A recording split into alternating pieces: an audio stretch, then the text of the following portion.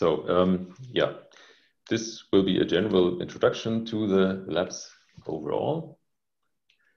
So what we'll talk about now is first we'll briefly introduce the lab advisors again, and then we will walk through what to expect from this lab class, what the goals are that we want to accomplish, and what you have to do in order to participate.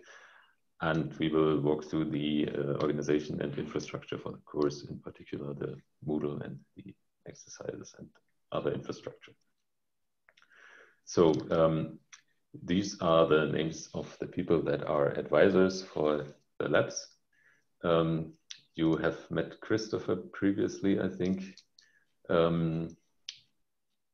Janek and I are assistants at Weimar. Eric just now appeared. He is an assistant at Leipzig.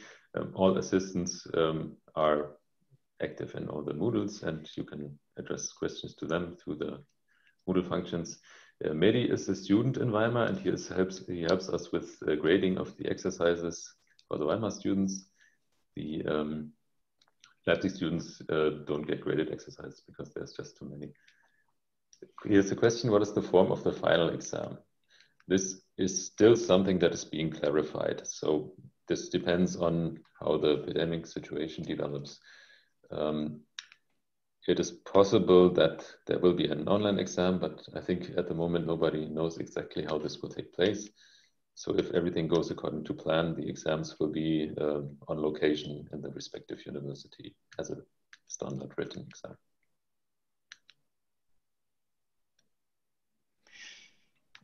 Regarding the Leipzig students, you do not have to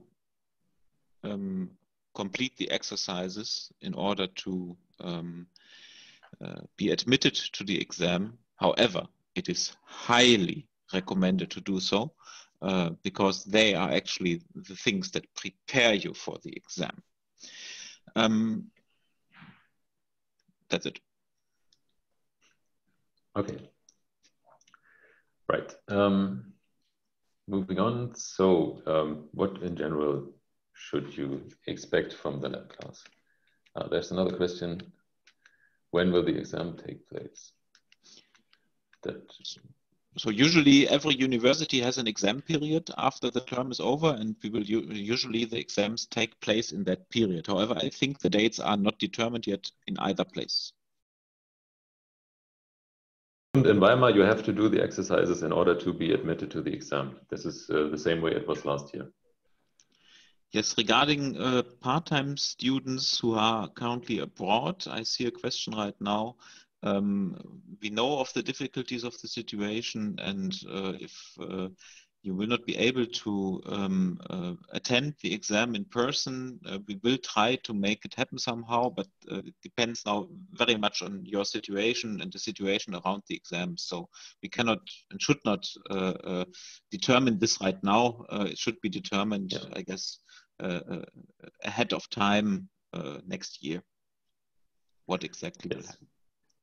We will take these things into account, and it is good to approach us early if there are things about your situation that are special and that should be considered. So it's good to. We will try to accommodate most special situations, that everything that is in our power, more or less. Of course, there may be exceptions that we cannot attend to properly, but usually we do our best.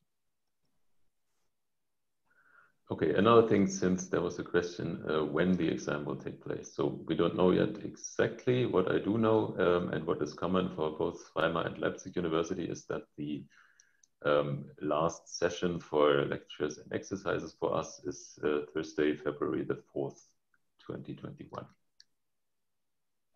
And the week after that, in principle, no, I think in Leipzig the lecture period ends on February 6th already, and after that the yes, exam period starts. Yes, but February 6th is Saturday. So our I know. So in the week part, I see. Yeah, I see. Perfect. Sorry for the confusion. Okay. So what to expect from the lab class in general? You will get these exercises like the ones that I showed you from the first exercise sheet to deepen your understanding of what you learn in the lecture and to learn how to implement the basic machine learning algorithms. So yeah, there will be 6 exercise problem sets in total. You will have a little bit less than 2 weeks to complete each one. And you are encouraged to work in groups of up to 3 students. So this will allow you to discuss among your group and share the workload a little bit. We will discuss the solution to the labs during the lab sessions.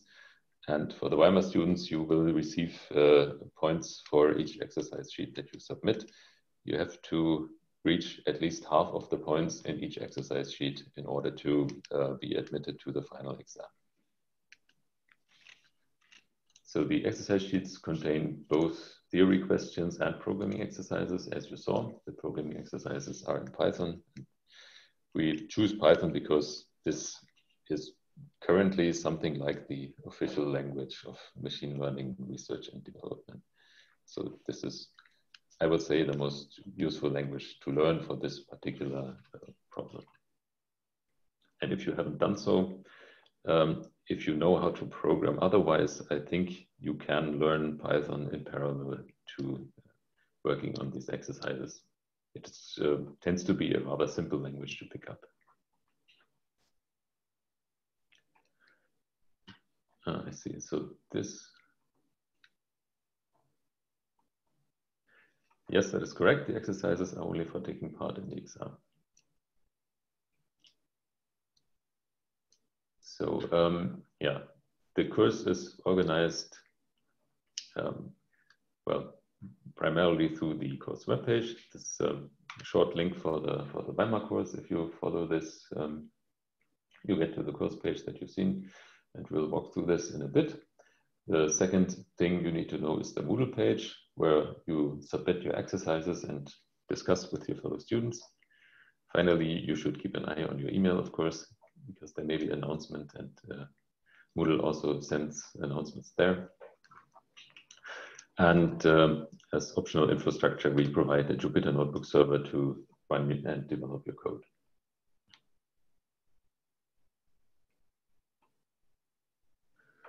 So yeah, all these questions that I see here now will be answered in this next bit, which is a quick tour of the course assets. So for that, I will switch back to my browser window. And I am starting on the page webis.de, which is the landing page for our working group. In the bottom right here, you see these different links. So Leipzig students can use this link to go to the teaching pages. The Weimar students can use this link, which is the one that I will follow. And this one goes to our overview of lectures that we have this semester. And there you find Introduction to Machine Learning. And this starts with a set of general facts about the lecture, like who we are, what the workload is. You can submit Jupyter Notebooks. If you do not know about HTML code and Python programming. So yeah, we will get into that in a bit, I think. So, wait, where was I? Okay, so the important link is this one. This takes you to the Moodle page for the course. In the lecture notes section, we will keep links to the currently relevant sets of slides. So these are the ones that you will need for the problems on the first exercise sheet. And the bottom section is about the lab class, which most importantly has the schedule and dates. Okay, so to move on to the Moodle page, to this link, the Weimar Moodle page looks like this. There's also a link back to the course homepage. This is how you found us. Currently, there's only this backup lecture room to Zoom that we are currently using to avoid confusion. There's also a feature to have big blue button rooms just for the members of your lab working group. When the labs are is shown in this schedule here. So this is the place that you should check to know whether there is a lab session. For next week, there is one. For the week of the 19th, there is also one. For the week after that week, there is none planned yet. But if we do another tutorial or something like that, then it will be added to the schedule here. Okay, so this you can use to chat to your group members. I will clarify after we talk about group selection, I think. This is a link to the Jupyter Notebook server. We'll also get to this later. This is another video chat tool that we are evaluating where students from all universities can chat together. We might go to this at the end. There's a link to the lecture notes again here, and a set of literature that we provide. So these will be relevant books and excerpts from those. The first introductory chapter is uploaded here already as a PDF, and we recommend you to read these as you follow the course. The most important section for you at the moment is this highlighted section on lab class preparation. First of all, we ask every student to take this pre-course survey and provide the basic information. The key thing that we need to know here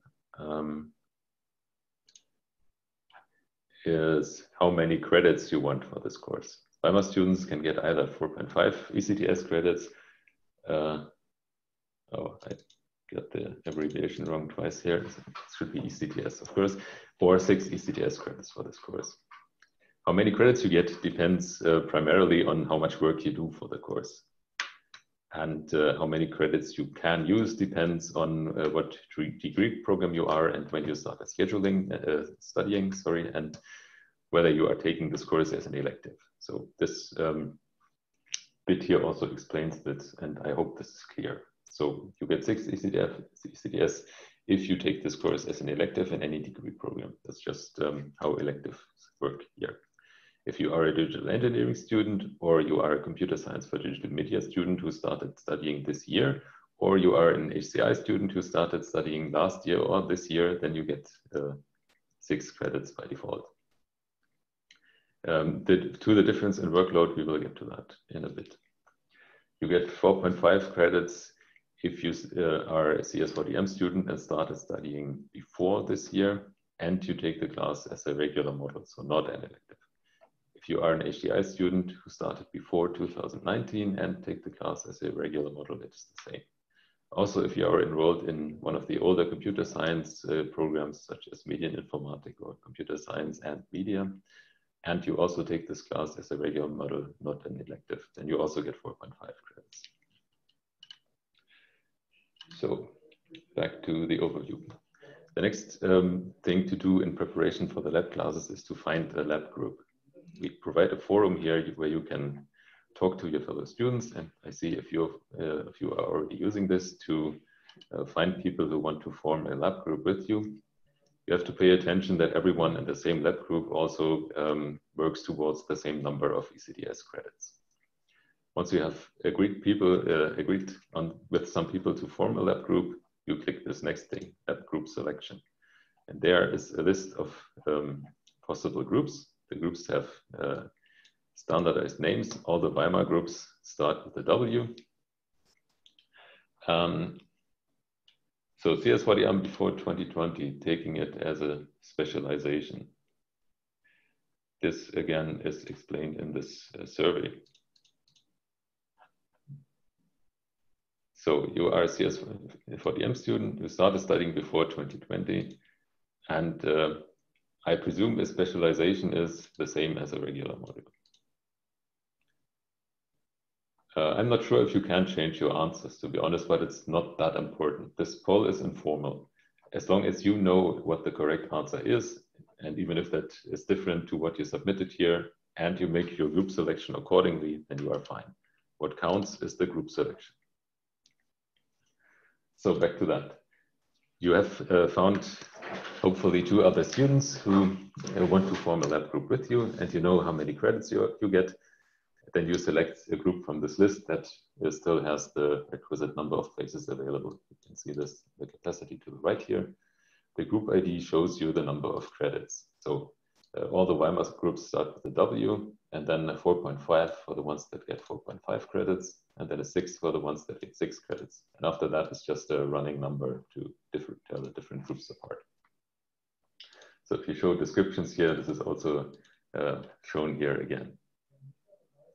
So you and your lab mates pick the same group here, and then you go to, okay, I already picked one as an experiment earlier, so I pick this last one here, and you go to save my choice. And then your group will be the one you selected here. So you should be able to always go back to the screen as well. Lab class group selection to see this. At the moment, you can still change your selection, and we will allow you to still change it after the first lab worksheet is due, just in case there are any problems and you realize that you cannot work together the way you hoped. Then we leave the option open to change your group selection once after the first worksheet. But after that, it will be final. So having selected a group, you can submit solutions to the exercises. So here's a section for a test exercise that we provide to demonstrate this workflow. Okay, I see I've already done something here. I might have to delete my submission so I can show this again. 1 second.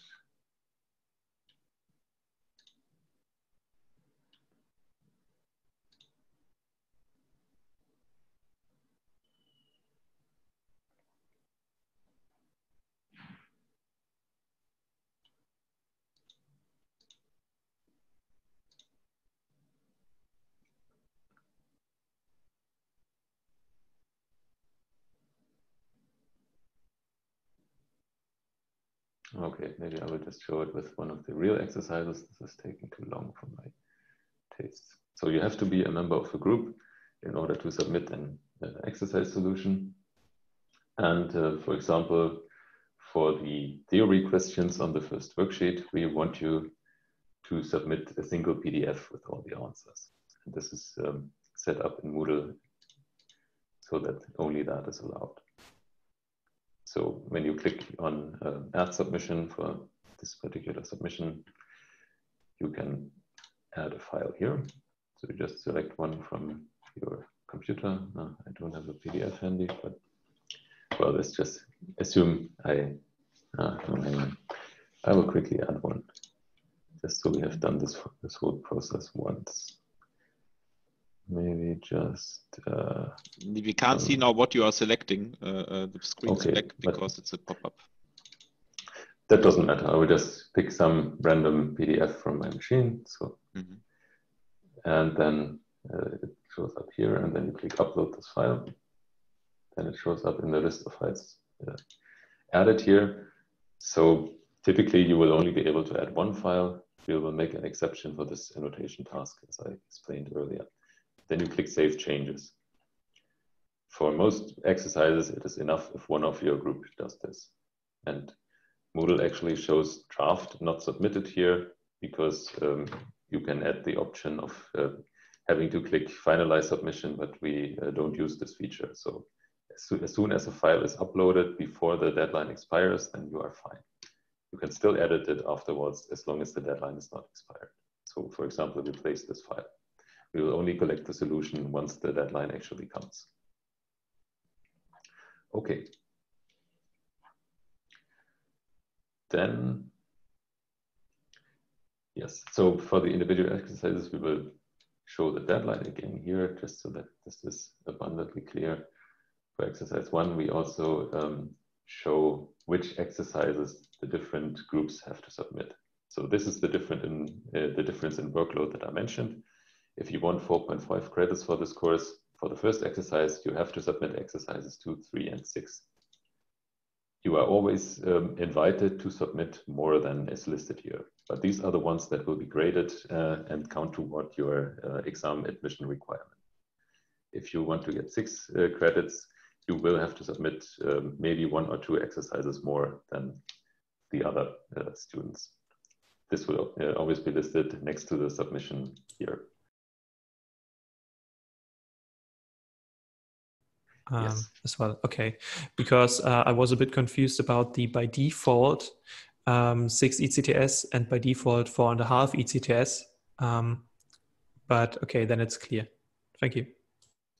Okay. Yeah. Yes, by exercise, we mean questions in the exercise 1. We will probably change the wording and call this worksheet or something, just so there's not this confusion anymore. This is something that never occurred when we were. We just call it exercise sheet. Clear. Exercise sheet and exercise. This makes sense. Yes, good idea. We will do that.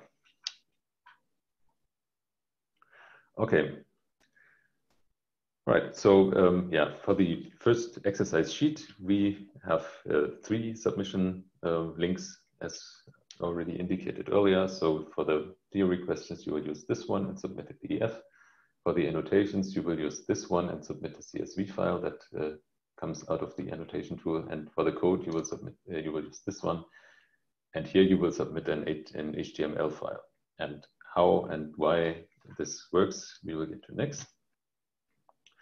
So as I indicated, we provide this Jupyter Notebook server for you to work on your code. If you, for example, don't have a very powerful computer at your end, or you are not sure how to install the Python environment that you require, you can use this. And this is a system where each of you gets a separate Python notebook environment that you can use to develop your exercise answers. This is the file that I showed earlier with this example for the programming exercise. Question from Flo: despite the different ECTS, we will all write the same exam. Yes, that is the idea, yeah.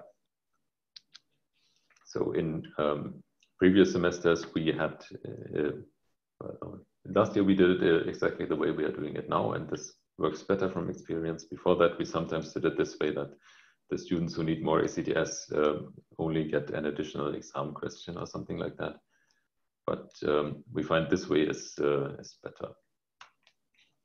Okay, so in order to get this Python notebook to something you can submit in Moodle, there is a button here, download as, and there you choose HTML. If you, you save this to your computer. I'm doing this now, probably don't see it. And I will then also do this submission example here.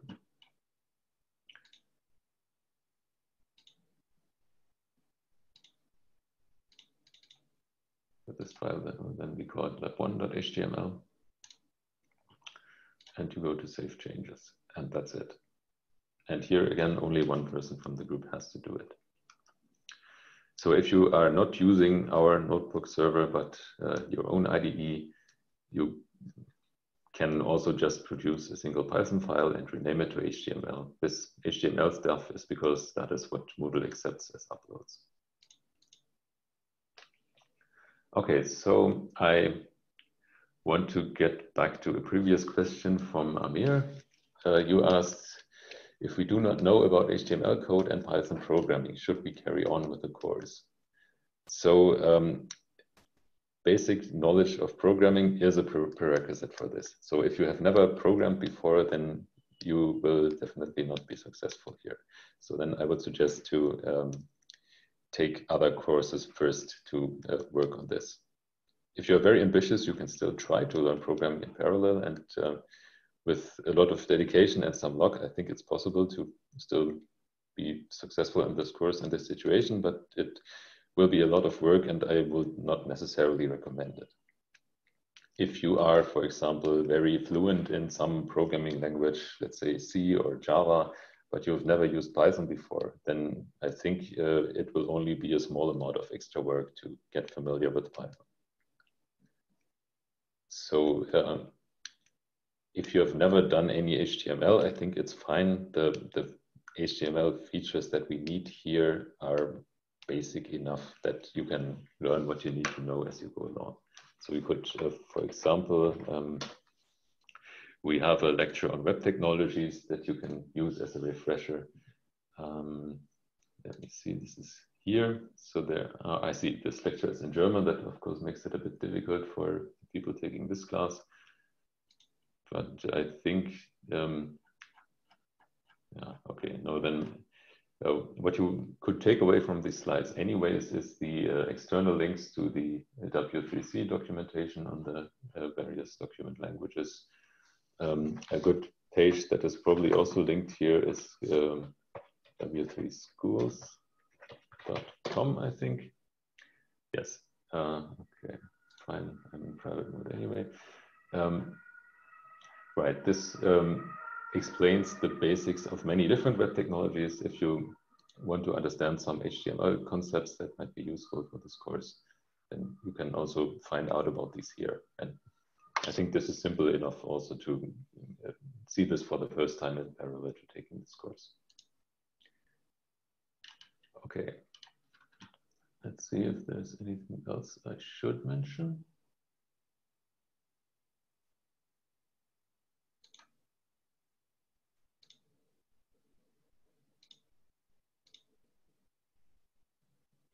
Okay, I think this basically covers what I wanted to tell you about. So maybe, yeah, let's take some time for any questions that might still be there on your end. I will just wait a little bit in case people are still typing or thinking about questions they might have.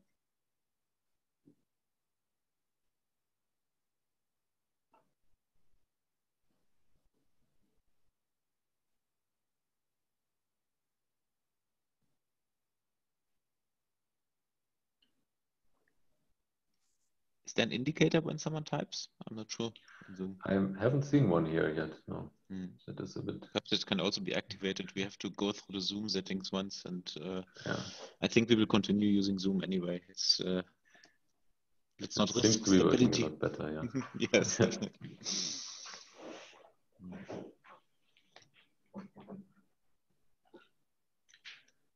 So on the exams, we don't typically ask for code, and I don't think we will do this year either. So the questions are more theoretical, but we might ask for things that you learn from the programming exercises. There could be questions on the algorithms, so pseudocode, yeah, and but no programming on white paper. Yes. So if you passed the exam admission requirements last year already, then these are still valid and you don't have to do them again. Still, I very much recommend that you do them again because this is good preparation for the exam nonetheless.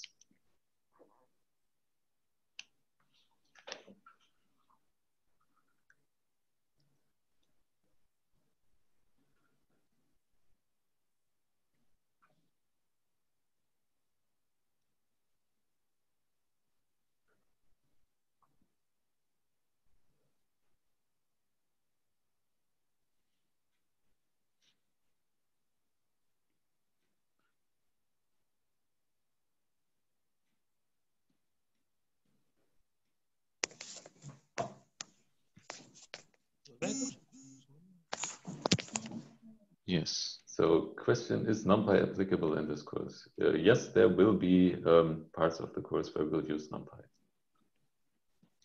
And you are free to use it from the beginning if you already know it, that is fine. So we have reserved 2 time slots for the exercises, just in case to be flexible in being able to deal with technical disasters like we had this morning. Typically, we will not be here the full time from 9:15 until 3 p.m. But you can also consider this kind of our office hours where we are typically available and are planning to deal with this lecture in particular. You have a good chance of reaching us if you have questions.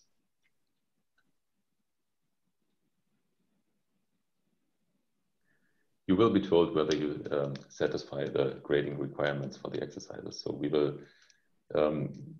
give you grades through Moodle if you need a grade for the exercises. So you will know. So again, the exercise 1 through 5 that we are referring to there are the exercises 1, 2, 3, 4, 5 on this worksheet for exercise 1. And this is what is due on the deadline there. Then I would suggest we stop this recording here.